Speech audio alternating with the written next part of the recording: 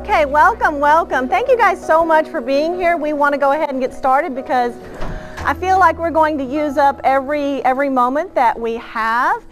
When we started our collaboration, we wanted to give you guys an assortment of activities that you could take back and maybe use next week or the week after. So all of the things that you're going to see here are very practical. They're also based on good teaching theory using Bloom's taxonomy. How many of you felt like you had some training in teaching before you became a professor? And so some of you did, and some of you were just thrown in, and here's teaching, go at it. And so we're going to do a little bit of a reminder of Bloom's taxonomy. Which one? Just press the button. The middle? Okay, awesome. Go left or right. Whoops. Okay, so I'm going to go ahead and introduce myself really quickly, and my colleagues will introduce themselves. And we will have questions. We'll have questions towards the end, and we will be using the handout. There are a few left, but I think that most of them have been given out. So if you missed that, if you'll look on with a partner, that would be great. We're going to go ahead and introduce ourselves. I'm Toni McMillen. I teach English. I'm at the McKinney campus. I've been here almost 10 years. So it's been really exciting. And I've been working with these folks, and I'm going to let them self-introduce. Okay. So I'm Monica Cubberley, also at McKinney. I teach history. Been an adjunct since like 2001. But now I'm full-time, like year 2. So. Woohoo! Hi everyone, I'm Meagan Hoff. I am also at McKinney. I'm in my second year of teaching English at Collin College. Woohoo! My name is Gonzalez. I'm an adjunct. I'm teaching history here almost a year now, but I have like 20 years experience as teaching in high school and middle school. Awesome. Well, I ran into these folks in the hallway one day, and we were talking about the upcoming conference, and we're really excited about formative assessment, quick assessments that we can do in our classrooms.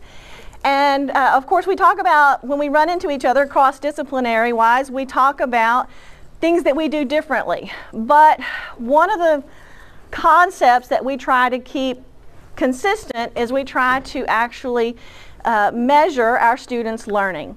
And so formative assessment can help us do that. It's used by you guys, of course, during the process of a project, a lesson, or a unit. And so it's really good to start off with what's the first question we have about what our students know? The facts.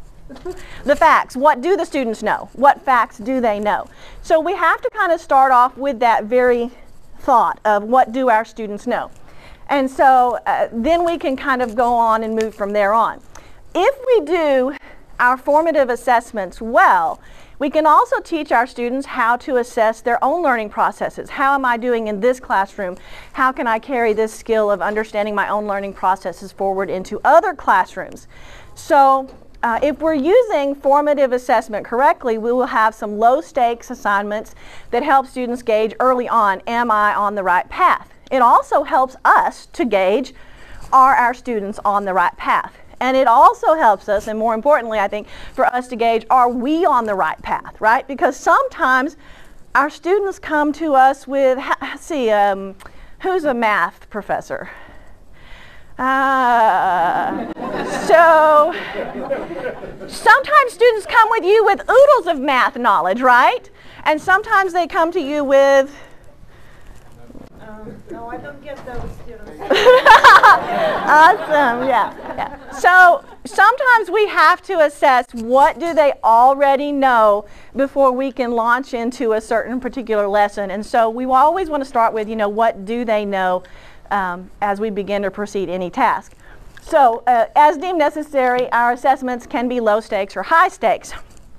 But using low stakes ones, like some of the ones we're going to show you, will help you throughout the process. So first of all, I wanted to kind of reiterate that good teaching is something that we work at, and it is something that we strive for.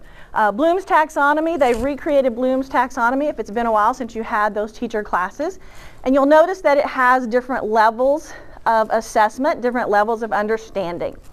How do you get the most out of your in-class assessments? How do you get the most out? I want you to think about these questions as we move through today? How do you get the most out of your in-class assessments? What are the lowest levels of learning? What is the highest level of learning? Just really quickly, which one of these levels would you think in terms of remember, understand, apply, analyze, evaluate, and create? Which one do you think is the lowest level? Remember, being able to regurgitate the facts, the data, the information, and so on. As we go up the Bloom's taxonomy, we get a little bit more complicated to where they not only know the information, but they're actually able to apply, to analyze, to evaluate, and to create information. So based on the new revision of Bloom's taxonomy, which levels would you hope to see discussed in today's presentation? Think in terms, what would you hope to see? Well, those same expectations are the expectations that we have for our classroom. We want our students to, we want them to have that base knowledge, right? What is a logical fallacy in English? What is a particular incident in a historical event, right? We want them to have that. But we also want them to reach other levels. So, measurement of progress includes action verbs. And it's really good to have a conversation with your students about these verbs as well, as they can appear in their answers and responses to us. So assignments that measure progress should include words that help to assess levels of learning. Well, notice here that we have that Bloom's taxonomy. It's just represented in a different way. So we have knowledge, understanding, applying, analyze, evaluate, and create. So again, which ones here are the highest level? The last three. Now, all of these others are important. We don't want to underestimate the importance of having knowledge, the importance of understanding, the importance of application. All of those levels need to be present. So, for example, the attached table illustrates these action words that we can now take and use in our classroom. Most of you are already using them, but it's really great to go back to them and see which ones apply to what we do to each new assignment. So, we want to see levels, varying levels hit as we move through. So one of the activities that I like to do is a very simple KWL activity, and many of you already do this one. You may not call it a KWL activity. What you know, what do the students want to know, and what have you learned? So we start with what do they know? So really quickly, you have a handout, and I want you to take 1 minute to write down some of the things that you already know about formative assessment.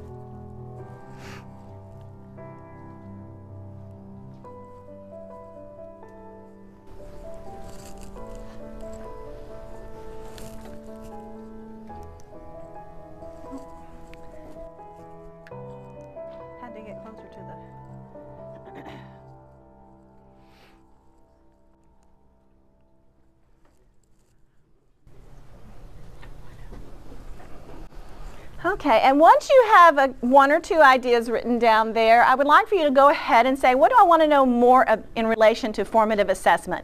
And if we don't answer those questions during your presentation, we'll try to get to those afterwards. So what information do I need to know more about formative assessment? And then at the end of the presentation, we'll come back to what we have learned together.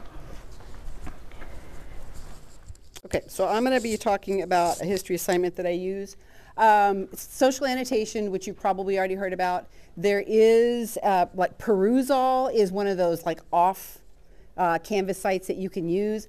I was looking for a way to do this where I didn't have to go sign in somewhere else. So what I realized is I could take an article and I could copy and paste it into a Google Doc, and then use a Google Doc, set it up so that the students could comment to each other and then comment back to each other. And so that's the way I've been pursuing social annotation. I do this in my in-person classes. I also do it on my online classes as well. And I have Canvas just divide students up into groups. And then I'm going to be addressing the groups at their little spots, their own little sites there within Canvas. What I have found in doing this is you have to be really, really specific with the directions. If you tell them just go, socially annotate, they'll be like, okay, well, I put one comment. Like, seriously, how is that helpful? Or you'll say, well, I want you to do 5 comments on this article. Well, you're going to see all 5 on the first page. Like, well, that's not helpful either. You're not getting everything I want you to get. So I set up my directions so that they have a specific number of comments that they're going to have to make original to themselves. And then I tell them, and you need to have X number for each page. So that, again, I'm making sure they're seeing the whole article.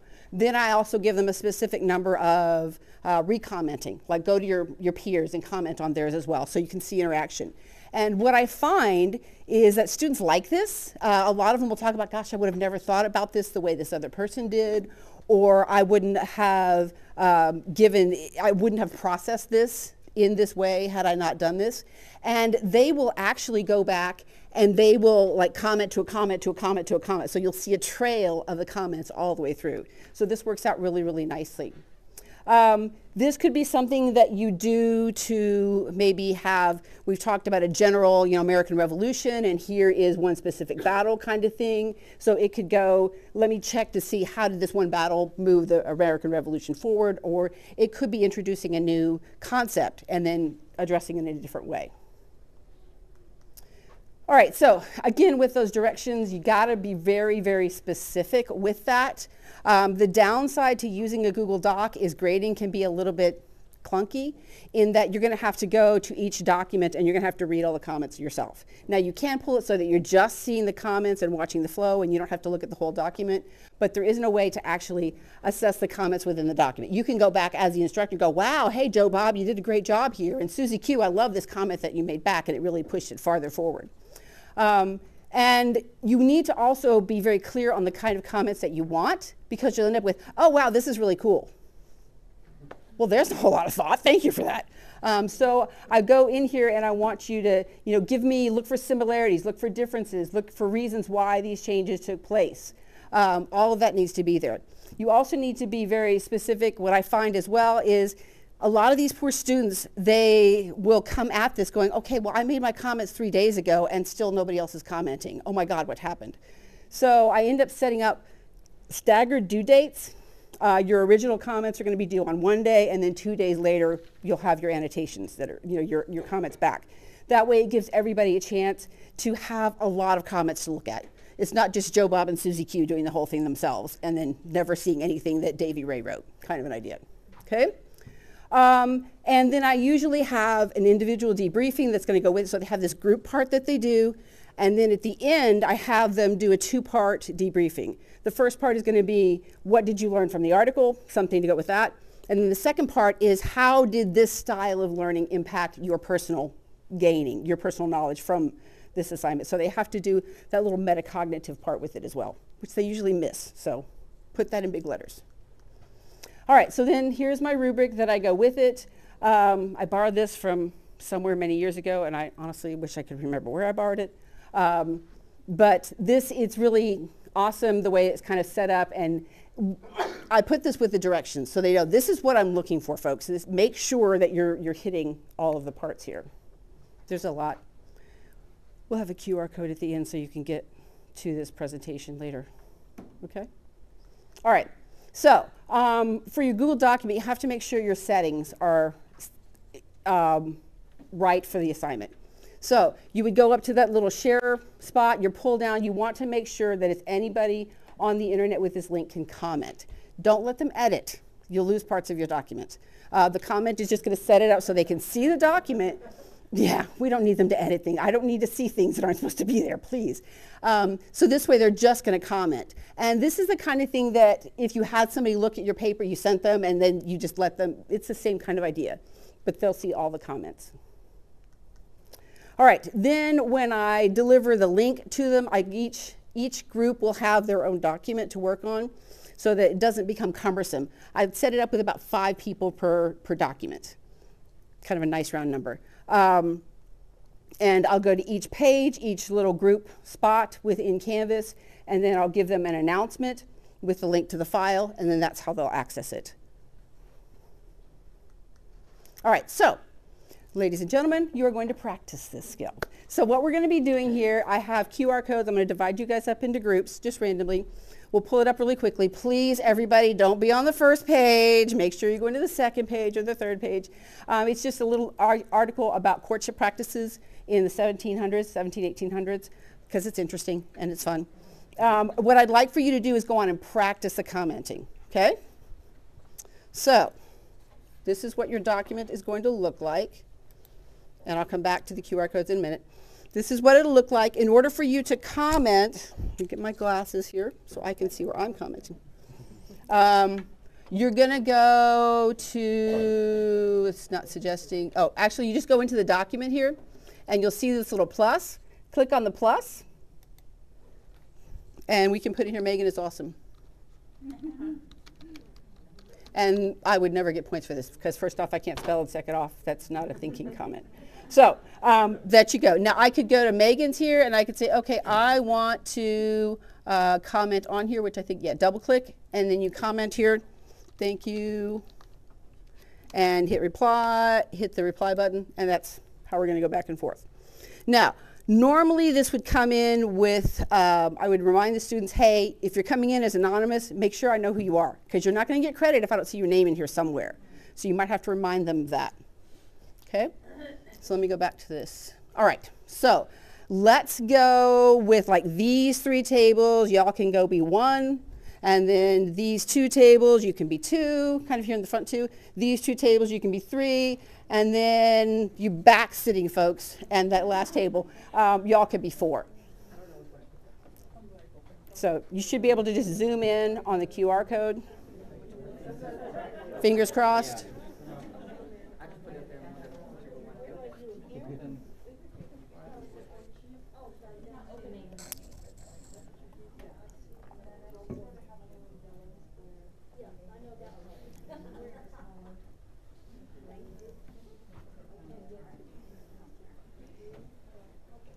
Little quick technology lesson for those of you who've never done this before.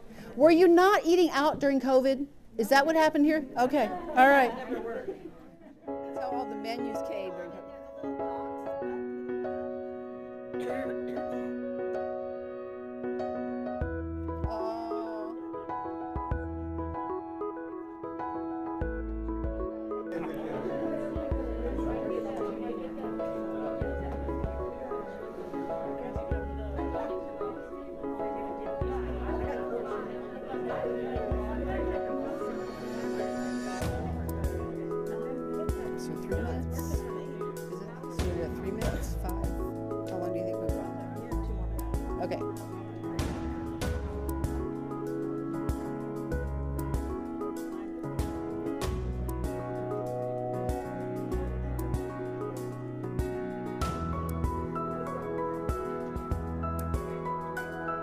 As long as you get in and you can comment, I just want everybody to get a chance to do this. No, no, go.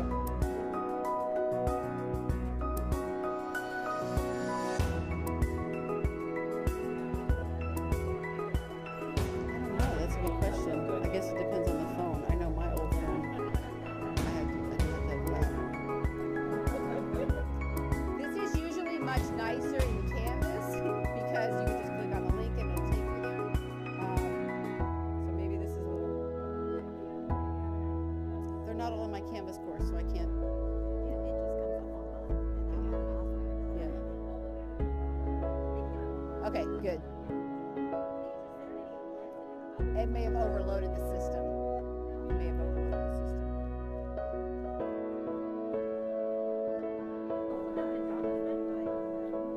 It should open up the document.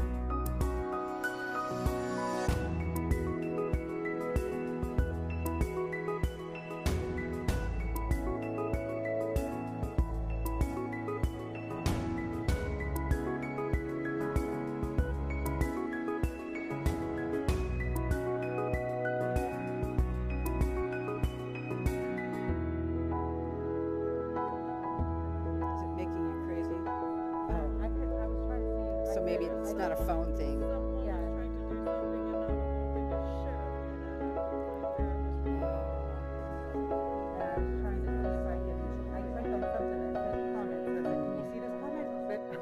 Maybe not, yeah. I wonder if it's at the end. It wouldn't be, I don't know how that would.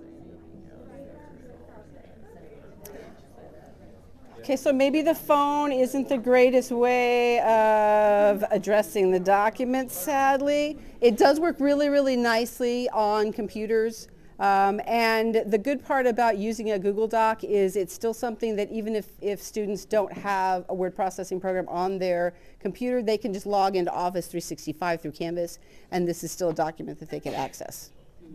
Yeah? Well, good morning, everyone. Again, my name is Luis Gonzalez. I'm teaching History 1301. Thank you. And 1302. And this is going to be part of the History 1302 United States History, second part. Okay, so we have many complaints in class, especially the first day, about lecture classes and how boring could be a lecture class, yes? So, yeah, I know. You're laughing, but yes, it happens all the time. So today we're going to start doing an activity in class. So this activity partners is a single event in history using a primary source of record of the event with a companion play or work of art. That depict the event unfolding, students are given the suggested set of proposed verbs, compare, contrast, examine, describe, etc. that support discussion of the event in terms of varying the levels of information from basic summary to analysis or comparison of the two texts. In this time, we're going to use two different texts, and we're going to try to do an activity and trying to catch the attention of the students in our classes. Probably that's going to be the big challenge that we have every year. Yes, to catch their attention for the whole semester. In this case, we're going to do a reenactment exercise in history using the Buffalo Bill and the Boring King. So how many of you know that novel? No one? Not even one?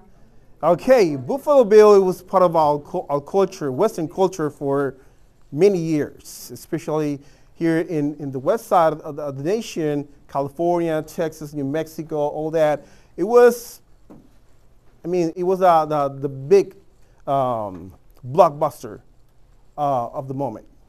So, and we're going to do this exercise, and the students are going to perform in History 1302, and the purpose of the exercise is to compare the primary source documents with the theatrical representation of the U.S. historical characters. In my case, when I was doing my PhD, I focused part of my investigation in the history of the theater here in America. So when I found this one, I say, oh, this is probably could be a primary source. We are not used to use novels or script or things like that like a primary source, but in this case, it's probably is one. So the document to use for the presentation that I said earlier is the novel Buffalo Bill, the Boring King by Colonel Preston Ingraham. Also, the students gonna read in advance that academic lecture or academic, how the West would play the influence of Wild West shows on American identity and perception of genders in 1870s to 1820s by Justin Macaulay in order to discuss both documents. So in this case, this was the academic article, and that academic article is completely different to the other ones, trying to understand one another but basis in the genders. So this is going to be a new challenge because, you know, in the Western culture, gender was very important. Man, woman, and also other kind of genders. So the group will split into groups of 4 members 2 weeks before the representation. So imagine we are now in History 1302, you're students, so all of you are going to be part of my class right now, and you're going to split in different groups.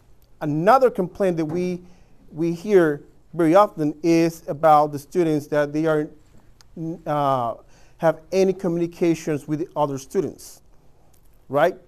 probably because they are new there, they don't have any friends or any other people who used to speak with. So in this case, now we're gonna split these groups in 4 members, and they have to rehearse. Okay? And also, we're gonna discuss chapter 17 in the textbook American Yelp. So the instructions, basic instructions. Every group will choose one scene of the novel to reenact in class in front of the peers. So they're gonna read the whole novel. It's not a big one. It's not a big deal, okay? It has just like 600 pages. No, I'm kidding. No, okay? It's just less than 100 pages, okay? So they're gonna read the whole novel, and they're gonna choose one scene, the favorite one, okay? I don't want to put anyone in the box or in a cage, so they have the freedom to choose the scene they want to represent or act, okay? So the scenes needs 2 different types of characters, good and bad guys, okay? Important, yep, because in our history and the history of the humankind, we have good and bad guys. Costumes are a plus. It's not necessarily, it's not going to be part of the evaluation, but if you're doing, it's going to be better. So the scenes will not last more than 3 minutes, okay? If you choose something that's going to be last more than 3 minutes, it's okay, 3 minutes to 4 minutes, okay? So students do not turn in anything in class or Canvas at this point. So according with the Bloom's taxonomy steps, we're gonna, in that pyramid, we're gonna start analyzing, evaluating, and creating. One of the most important things here is trying to develop the creativity of the students here in class. So the task, each group will discuss the critical analysis of the exercise and contrast your scene with the provided article. So what we're gonna do? We're gonna do the rehearsals, the students in advance are gonna rehearse, and then in class, they're gonna do the act. They're gonna stage their scenes. So what we're gonna do after that, contrast the representation of the Native Americans in the novel with the perspective of the article. They're gonna examine the Americans' perception of genders in the article with the perception of the genders in the novel. 2 different kinds, completely different, okay? In fact, just to spoil this, in the novels, you're not gonna find not too many women in there, okay? Why? You can explain that. It's gonna be part of your task. So compare the Native Americans' behavior at the time of the Indian Removal Act in the 1830s. What was happening there? Probably all of you know about that moment in history, yes? The Indian Removal Act, okay. So what happened with those Native Americans back then, and we're gonna compare with the Western Native Americans. Differences we have, we don't have, okay? And describe theatrical representation of William F. Cody, the original Buffalo Bill, okay? Because the original Buffalo Bill, it was theatrical representation. It was like a circus. It's like the rodeos now. You know the rodeo? Someone here have been in the rodeo before? Yeah? Okay. Yeah, someone can explain me how is that? How is that? How is the rodeo? It hurts, yeah. Is what? Okay, what else?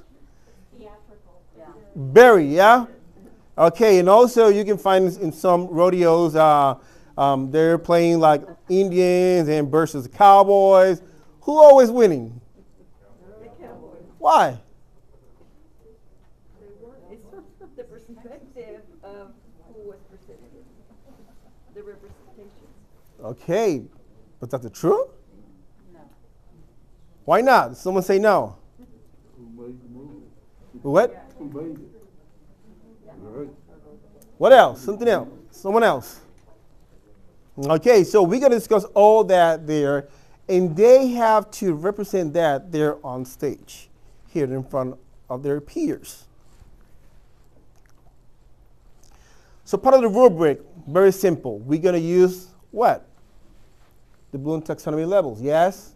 Okay, so we're going to evaluate about creativity, the evaluation of the scene, and also how they analyze the scene.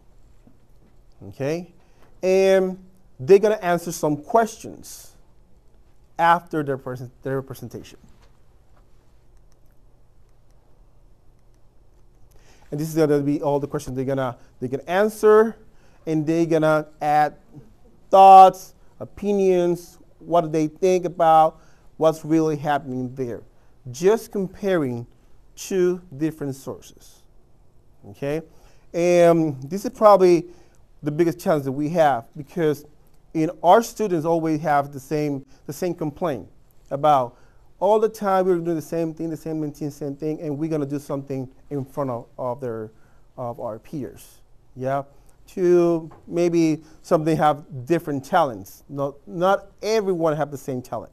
So some of them like to show themselves to others and represent. Okay? Thank you very much. Little quick activity that takes very little preparation, and you could try it tomorrow if you wanted, but you wouldn't have any students to try it on. But I was trying to think, when Toni asked me this, I was like, what do I do to check students' comprehension? And I think this kind of falls into it. It's called the muddiest point activity. So have you ever ended a lesson by going, great, any questions? What do you usually hear? Crickets. So the muddiest point activity, the goal is to flip that on the side, not ask students what they understood, but rather what they didn't understand, right? So you might have to explain what it means for something to be clear as mud. But basically, what of everything we talked about in this lecture did you understand the least? And let's go back to that, right? So it's basically an informal assessment that gives you just a quick view of what your students understood, and more importantly, what they may have misunderstood or didn't grasp at all. And they're easy and quick, so you can really do them throughout the semester. How to use it? Well, decide what you want to look at. Do you have a lecture that seems particularly hard, a reading assignment that students struggle with? Maybe it's a concept or a unit. You can pretty much do it on anything. You just have to be clear about what you're talking about, right? You can make a Canvas survey. You can hand out note cards, pieces of paper, have them pull out paper. You really don't have to prep anything if you don't want to. And just ask them, what was the muddiest point? Or what did you find least clear, right? And then that's pretty much the activity. That's it. You're done. What do you do after that? One variation that I really like is to have students look through them and sort them, basically by question, concern, similar ideas, and you can go back and address them yourselves, or you can ask your students to pick one and to go clarify it for the class, right? So asking students to go back, look through the class resources, maybe do some research online, and clarify that muddy point for their classmates. So I tried to think of an example. Here's a quick one. This is a section of a reading that I usually have my students read. I ask them what makes a student successful, and I present this model. So take a minute and kind of skim through it. I know we're short on time, but see if you can find a point where it gets muddy.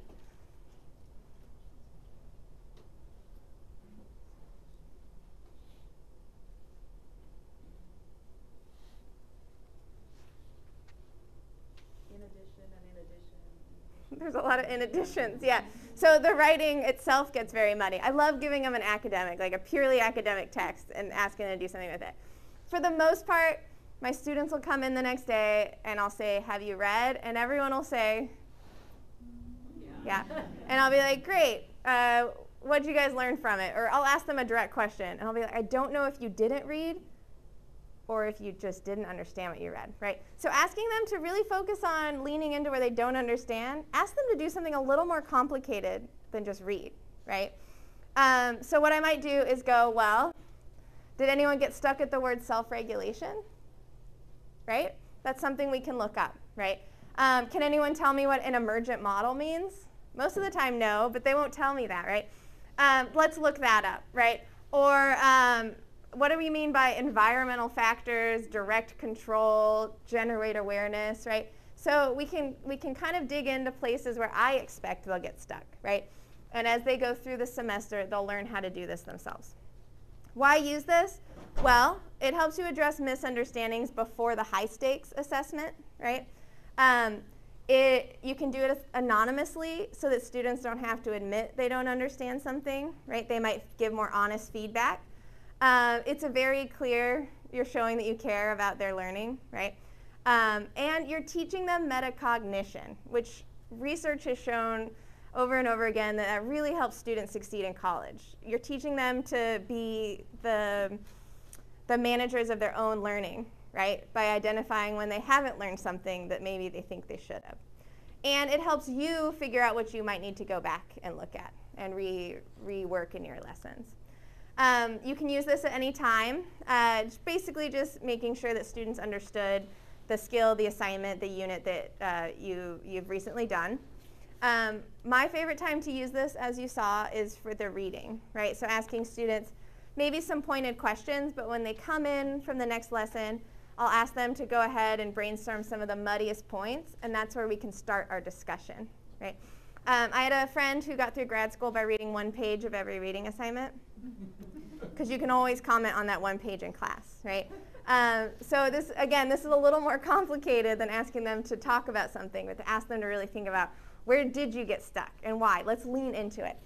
So it asks them to do something a little more complex with the test, or you can use it at the end of the class. Instead of that classic exit ticket where you ask them to answer a question, ask them to write down what was the muddiest point of the lesson, and then it gives you a bridge into the next lesson. You can start there and go into the content. So it's a fun, little, easy activity to do. And I'm going to pass that on to Toni. Just getting ahead of myself. Okay, so we want to return to the What I Learned activity, because this was what we started with. What did you already know? What did you want to know more about? And what have you learned? So just take two minutes to write down maybe what you've learned or which activity you think you could try. But moreover, I want to know what types of quick activities do you do in your classroom already? So we're going to share those in just a moment. So take a moment to write them down. And then I want you to pair up with someone right with you. Lean over and talk to someone. If you're at a table with 2 and 3, then pair up in 3s and 2s. So 2 minutes on the clock.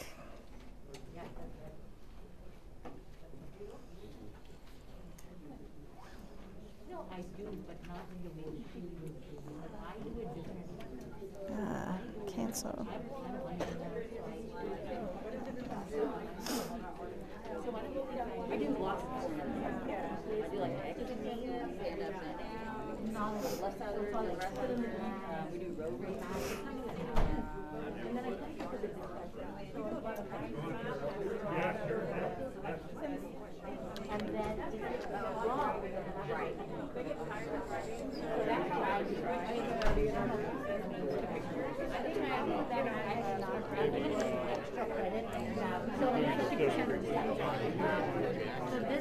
This time I started seeing other groups attacked.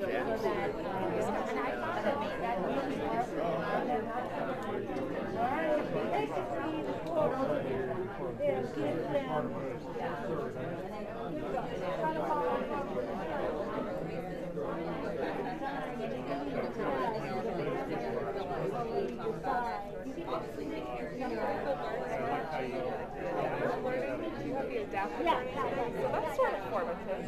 Oh yeah, that is definitely.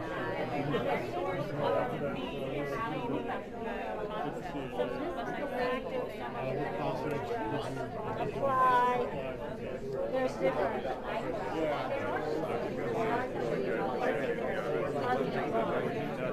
But then but that's kind of like shows you how to do like a good idea. Like Would you take a picture of me standing here with the group? Yeah. Right, yeah. Then I have a series of videos where each fallacy is explained by a different student. With an example, they have to give an example. And they they have something on the internet that's me as a 54-year-old. Right, yeah. Cartoon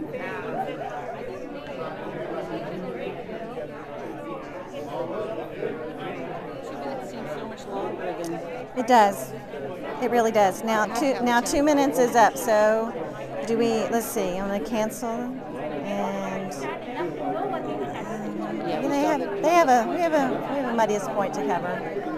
We want to go ahead and hear a few of their ideas too. So. Okay, time's up. Time's up. Go back to that taxonomy slide. We can. Can we do it right at the? We're going to have questions. We're going to go. We're going to do muddiest point. I'm going to let you be the first person asking. Okay. You're going to ask the muddiest point. Yes, on the muddiest point. You want to look at that again. Okay. You're going to be the first one up. That was our voted one. Okay. So we want to go ahead, and I want to hear from some of you. And I love that you guys are engaged. This is perfect. I love it.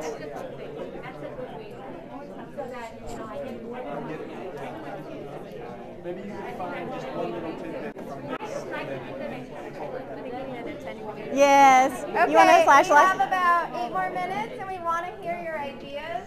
So finish the idea you're on, and then come back.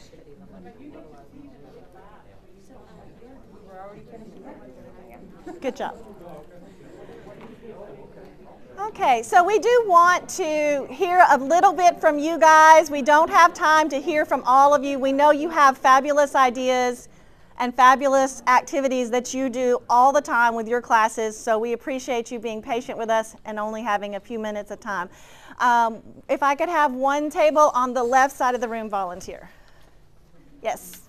So mine is completely different than everybody else's because I'm workforce, so I do surgical assisting. And we have little areas, so we'll do 5 questions. We'll pair up 3 or 4 students. They have to answer those questions correctly before they can sew whatever activity they need to do.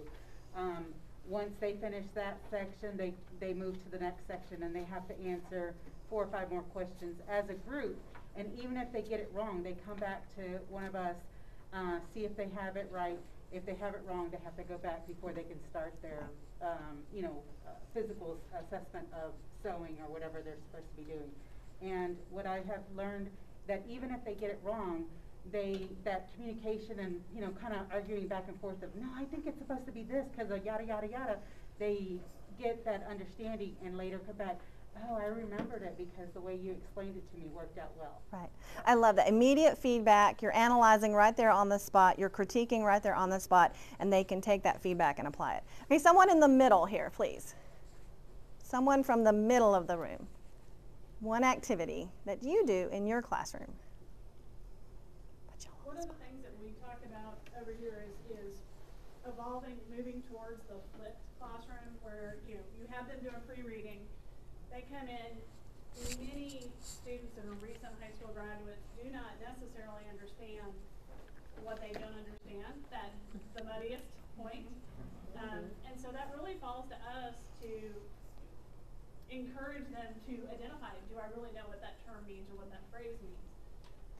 We were talking about how to do like some sort of an assessment. I use the Krebs cycle because that's what I did with my high school freshmen for decades, is that I would have them basically pre-learn the Krebs cycle, come in, and then they would be with a group and they would have to try to draw it from memory every single time they failed because they didn't assess, they didn't look at it ahead of time like they were supposed to.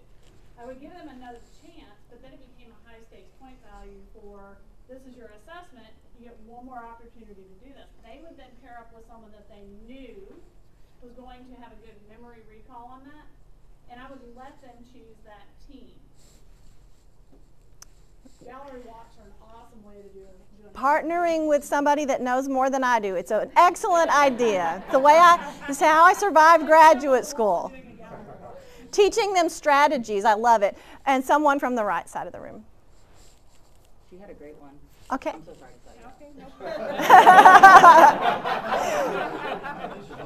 So I was telling them, I'm an English teacher. My kids spend a lot of time, and I teach dual credit high school. So they spend a lot of time writing and they don't like to spend a lot of time writing. So I try to do all my formative assessments in some other format. One of my favorites is having them do teaching videos. So this is, of course, at the end of whatever I have done in the classroom, as well as other types of exercises and things. So, and usually if we do a teaching video, it's of one simple concept. Like if they're doing logical fallacies, for example, they get to explain one logical fallacy, and they have to give an example of that logical fallacy. And they're much younger than me. They know all kinds of stuff on the internet that they can make these videos out of, and I don't even know half of those tools. So, you know, cartoon things and graphic things, and, you know. And then we post them, you know, as teaching resources, so that other students can access them. So they have someone other than me to explain that logical fallacy, and they have so many other examples that I wasn't able to come up with. So they, if my example didn't make sense to them, those will. My rubric is usually structured for Bloom's taxonomy, you know, for how to create the video. I also have samples from past semesters, so they get to see a sample video before they start. And these are very short, you know, like TikTok length or Facebook length. Well, they don't use Facebook, that's for old people. Videos, but yeah, so it's something they really enjoy. It's something, my kids tell me it's for old people. It's something they really enjoy, and something, and they can comment on each other's videos once we post them on Canvas and stuff, and that's really fun for them as well. I love how your project started with the base information, the factual information, then it built on them parsing out what it means to them, their own interpretations, putting it into their own language, then creating role-playing even in a certain way, and developing their own materials so that they can teach others. It's a fabulous process. Good job.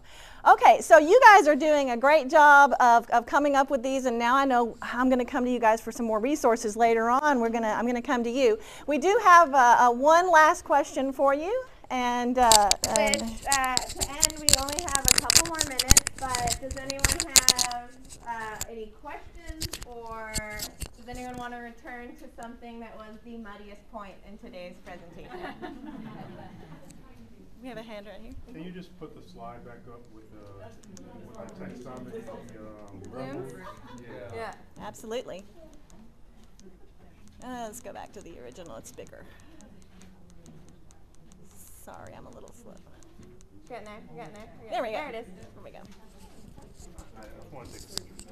Anyone? Any else? Do you have a QR code for your whole? It's at the end. Yes, right at the end. Oh yeah, let's put that up. Yeah. Once everyone gets these pictures.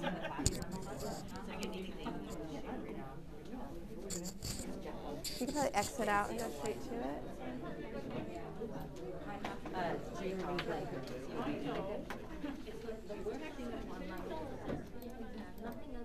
All right, if you guys want the entire presentation, there's a QR code that links to it as well.